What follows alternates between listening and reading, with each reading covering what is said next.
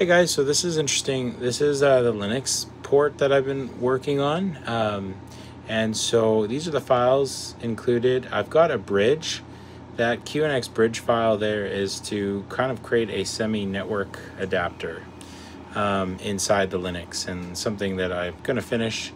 But I just thought I'd show you where I'm at. So I fire this up, and this is going to boot up a Linux image.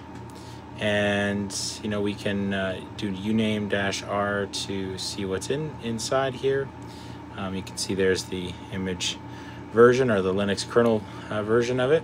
And so one of the things that we can explore the file system a little bit if you want, and you can check out the bin. I've learned how to build images for this platform, and it's pretty interesting. So but yeah, it's got all the Linux utilities, and we're actually in like a Linux, image right now. So one of the things that I was working on is to give it network support. So let me show you what happens if I do wget google.com.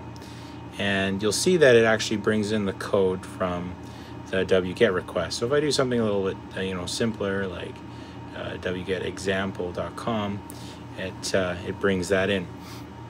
And so what it's doing is it's querying the network bridge, and it's communicating on the network bridge, and then it's kind of forwarding the wget command and the output to the device. And so that was the first test that I did to make sure that I could build a network adapter, which I'm happy to report that yes, I can. I just have to work out probably the ton interface or some kind of tunneled interface. But yeah, so it's working, and so it looks like we're gonna have kind of like a Linux image inside of the BlackBerry device that we can work with and use.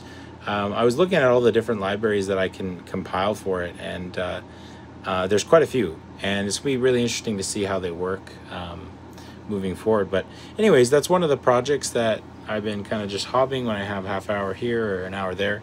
And yeah, I'm happy to report that we do have network connectivity, so I will post these files on my my Patreon page. Thanks, guys.